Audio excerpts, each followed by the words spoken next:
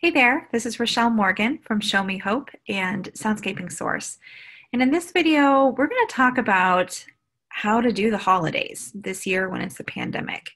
So I'm recording this in the month of December. We're looking forward to quite a few winter holidays, depending on the cultural traditions you come from. And then, of course, we'll be looking for a new year rolling into 2021 here in less than a month.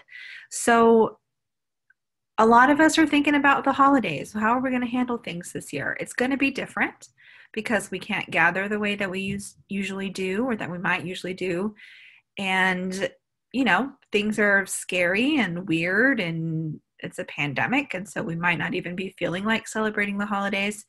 So in this video, I want to give you some ideas, some tips for how to get through this holiday season in a way that is supportive for you and for the people that you care about the most. Okay, I'm going to share some slides. All right, so the holidays during the pandemic. How are we going to do this year? There are three things that we're going to talk about in this brief presentation. The first thing is that we need to acknowledge the losses this year. Things are different. So we need to talk about how to acknowledge the loss so that we can decide how to move forward with the holidays. We're going to talk about how to adapt beloved traditions and also talk about considering some new experiences. I'm also going to share some technology-based solutions and some low-tech solutions to give you some options for celebrating the holidays this year in a different way than you might be used to, and to be able to involve people of all generations all across the globe, wherever your loved ones might be. Now, the really important first step here is that we acknowledge the losses that we have been experiencing during this pandemic. We first got news of the pandemic early in 2020, so it's been almost a year that we have been dealing with the fear, the uncertainty, the changes that the COVID-19 pandemic has brought with us.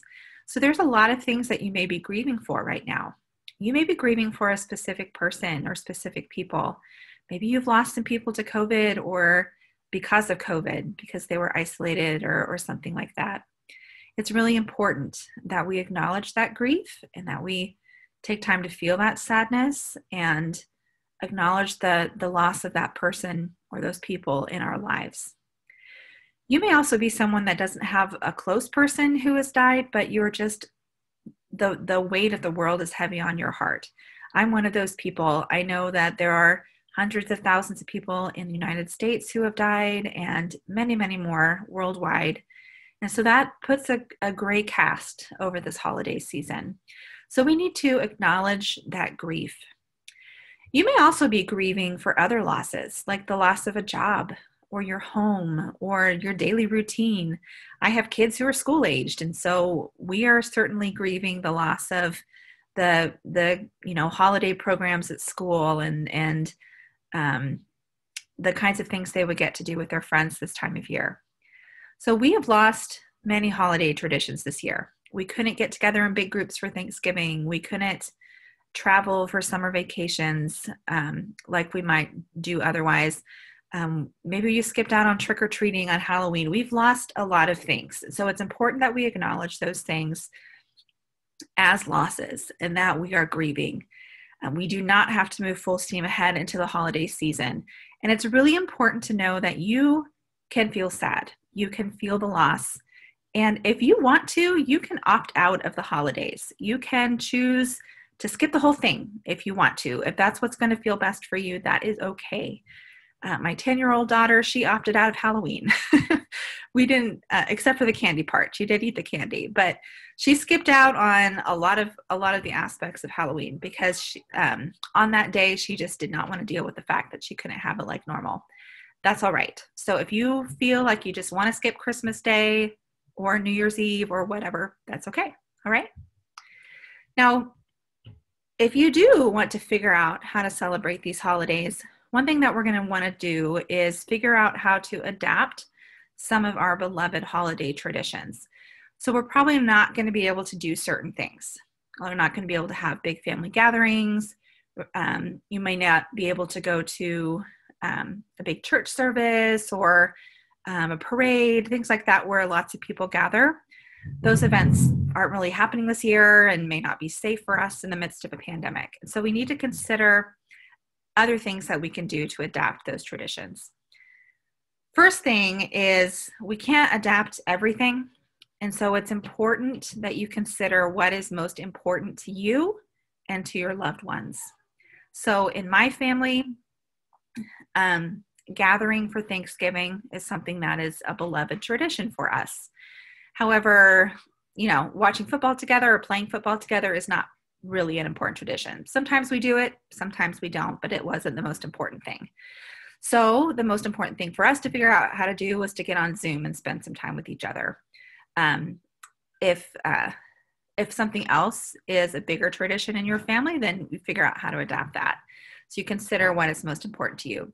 We also want to get creative with both high-tech and low-tech solutions. I'm, in my 30s, and so I tend to think of like Zoom and online games and things like this that involve the internet and that sort of thing.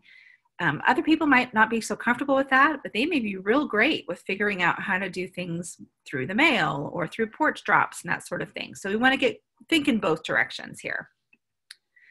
Also want to consider some new experiences. So there are things that maybe you've never done before that you can do this year during the pandemic. Something that has been new for me, well, not really new, but I used to do cross stitching when I was a little kid in middle school, and I haven't done it for really, really long decades. I picked up cross stitching again during the pandemic. So part of what I'm doing this year for the holidays is cross stitching a few small little pieces to share as gifts. So that's a new thing for me this year that I wouldn't be able to do in the midst of all of the hullabaloo of the typical holiday season. So there might be new things for your family to do or for you and your loved ones to do during these holidays. So consider those as well. A good place to start with that is by considering your values, what's most important to you. Maybe it's really important to you that you do some acts of charity during this season. Maybe you normally would be volunteering at some kind of charity shop or event or something. Well, there are ways that you can adapt that, right? So think about what's most important to you and what new experiences might branch off of those things that you've done before. And again, think about the high-tech and the low-tech options that are out there for you. So what are some of those options?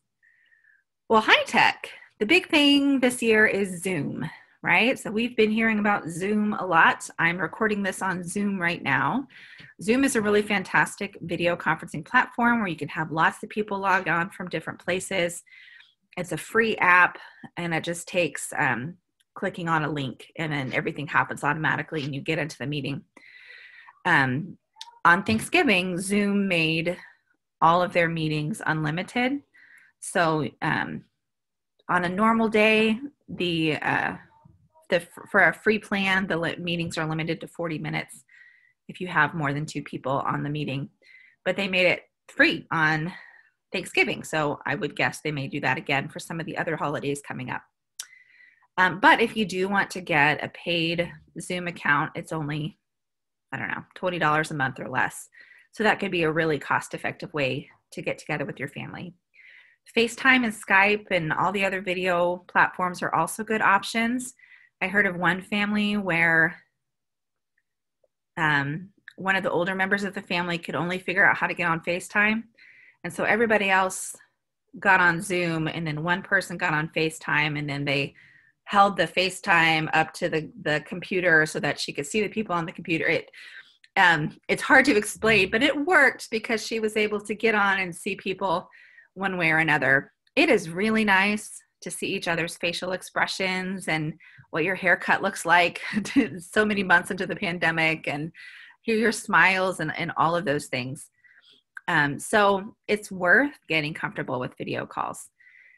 If you're in a family, if you're in a multi-generational type group, then help each other get comfortable. If you need the younger people to help the older people get on the tech, that's cool. Can be a good family bonding opportunity. It is helpful on Zoom to plan your interactions a little bit because if you have a big group especially, you can't have the small conversations that you might have if you were all in a room. So there are different things that you can do there. One thing that we did in my family on a birthday party was have everybody tell a joke. So everybody brought a joke, and then the birthday girl got to pick the best one. So think about what might work for your family, what could be fun to share. This could be a good time to share funny holiday stories or stories from childhood, that kind of thing. And this is a good time to record those conversations too, so that you have that oral history in your family or in your group of loved ones. All you have to do on Zoom is hit record, save it to your computer, and then you have that video file forever, as long as you keep your computer. You can also adapt some of your traditions to do on Zoom. So maybe you can open up your gifts together on Zoom. Maybe you can draw names to choose who's going to buy which Christmas present. Maybe you can get on Zoom to count down to midnight and have raise your glass to the new year. So figure out how to adapt some of your traditions and do it over Zoom. The Marco Polo app is another great option if you need to have some asynchronous interactions. So this is an app that you can download to your mobile device, and you can record videos or take pictures and send them back and forth to other people who are also on the Marco Polo app. It doesn't save your data, so it's a secure way to share things with multiple different people in your life. You can also just send videos and photos by text message. That's really good for one-on-one interaction. It can be a little bit harder for groups. Now, another thing that you can do to interact with each other online is to play online games. A lot of games have been adapted so that we can play online. Jackbox is some of our favorite in my family. We learned about this in November, and so we played Jackbox games together over Thanksgiving. Had a lot of fun. And then cards.io is a really easy to use platform. It's just like you're sitting around a table and dealing cards to each other. You can play hearts or euchre or whatever else other game you tend to play in your family when you get together. Those are the high-tech options. And we also have low-tech options. Of course, we can send cards and letters and that sort of thing. Some of those are, people my age and younger haven't done a whole lot of that. So this may be an area where the older people in your family or your friend group are helping the youngsters to learn how to interact this way. Some unusual ideas for the mail. One thing you could send back and forth is a circle journal. You could buy a blank book or something similar and write a note, put it in the mail, and the next person writes a note and puts it in the mail, and then it circles around all the people in your circle. And by the end, you have this one collection of writings, of letters that you can share, that you can treasure, you can look at in future holidays and remember what it was like back in 2020. Another idea is for somebody to create a puzzle, to cut up the pieces, and then you could send one piece at a time or two pieces at a time and build the puzzle together. That can be really fun if you use a service like Shutterfly to create a puzzle out of a picture, something like that. It can be a really fun way to use the mail. Another idea is to write an add-on story as a family, or you could write an add-on song where you each write a verse. Basically, you start the story, you mail it to the next person, they add to the story, etc., all the way around the circle. And again, you have a creation at the end. You can also do this with arts, crafts. You can add to a painting or create quilting blocks, whatever works for your family or your circle of friends. So mail is especially helpful if it is going long distance. If you are closer to each other, porch drops and pickups are another great way to interact without having contact, without worrying about spreading the virus. I heard of a lot of people sharing favorite dishes over Thanksgiving or bringing people plates of food, that kind of thing. Of course, gifts, you can drop those off, pick them up. Something to think about is whether you want it to be a surprise or something that is planned in advance. That can add some different layers to this experience as well. Okay, so those are just a few of the many ideas that are out there for how to celebrate the holidays this year during the pandemic. I just want to give you a few final tips from a mental health perspective, first of all, make sure you stay low pressure. This year is not going to be picture perfect. Okay, it's different. We're in a pandemic, a global pandemic. So keep the pressure off yourself to make everything perfect, exactly right. Give yourself a break and just enjoy the holidays for what they are this year. It's really important that we're aware of other people's needs too. We're all going to be in a different place with the holidays. I might be feeling super jolly holiday spirit one day, and then the next day I might be feeling down. That's going to happen with my kids, with my mom, with my friends, with my coworkers as well. So we want to be aware of each other's needs and make sure that we're not putting on pressure that could be painful for somebody that we love. And finally, remember to focus on what is most important. The reason the holidays are different is because we are protecting each other from the coronavirus, okay? We are helping each other to stay safe, and we're helping our communities to keep the level of the virus down as well. So what is most important this year is that we get through the holidays together, that we get through the pandemic, and that we can continue to enjoy each other's company and our traditions and our love for years to come, okay? Keep your eye on the prize, focus on what's important, and stay safe this holiday season. All right, so thank you for tuning in to some of these suggestions. If you are looking for more ideas, I encourage you to get on your favorite search engine and look for Zoom holiday party or holiday socially distanced or something like that. You'll find lots and lots of ideas out there. Now, if you or someone you know is struggling with stress or sadness or big feelings related to this pandemic or the holidays this year and this pandemic year, we are here to help. You can contact Show Me Hope by calling the Disaster Distress Hotline. I'll share it at the very end of this video. 24 hours a day, 7 days a week, someone is there to answer your call or your text and just give you some support during this difficult season that we are experiencing together, okay? You are not alone. We're all in this together, and we are going to get through the pandemic and see the other side of this disaster and get to enjoy our holidays like usual again, okay? Thank you for your time today, and I will see you again soon.